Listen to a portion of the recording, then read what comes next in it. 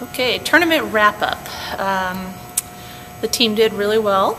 They came away with, I believe it was 3-1, and they had some great improvement from our first tournament. We keep building on different things, learning our teammates better. They're doing a better job at communication and putting the bat on the ball.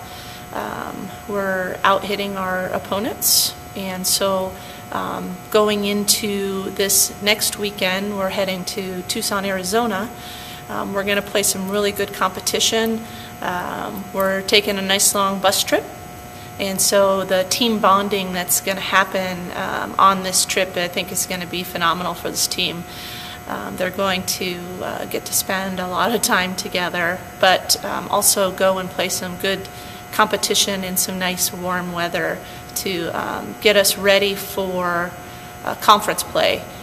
This will be our last preseason tournament, preseason games, actually prior to us starting our conference, and so this is our last weekend to kind of get fine-tuned and ready to go for conference.